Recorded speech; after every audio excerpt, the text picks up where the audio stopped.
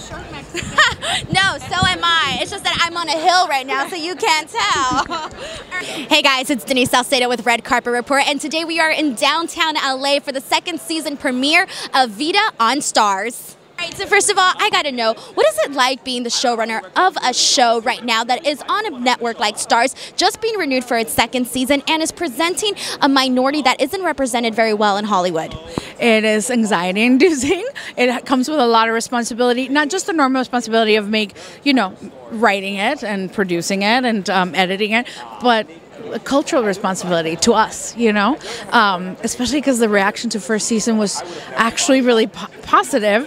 What came across to me, from engaging with fans and with people on Twitter. And so I had a lot of anxiety about getting it right the second season.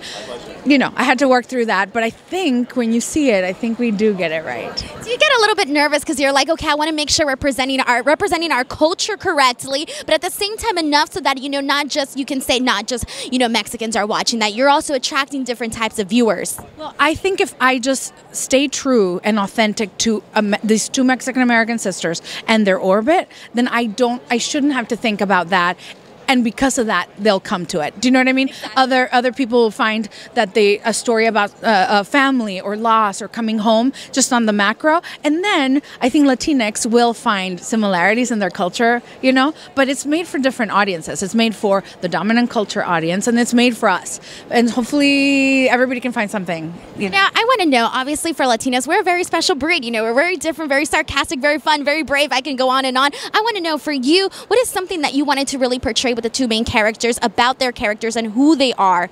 Well, it was important to me that they be unapologetically flawed, because I feel like we are flawed too, meaning real people in real life, So, and we hardly ever get a chance to be represented that way. Either we are archetypes or stereotypes, or squeaky clean, or just the bad,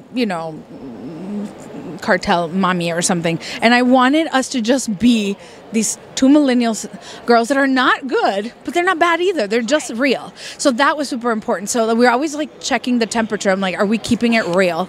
For real.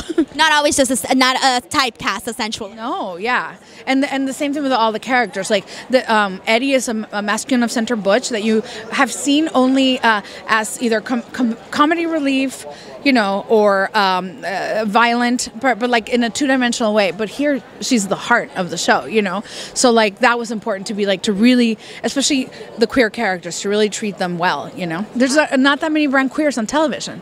It's crazy how many stuff like this show is tackling, not just the minority, but also the LGBTQ plus community and so on and so forth. So thank you so much for talking to us today, and congratulations on having the second season. Thank you so much. Take care. Thank you guys so much for watching our coverage of Vida Season 2. If you guys like this video, make sure to give it a thumbs up. Subscribe to the channel for more. And in the comments below, let us know what you're most looking forward to during this second season. And don't forget to catch it on Starz on May 26th.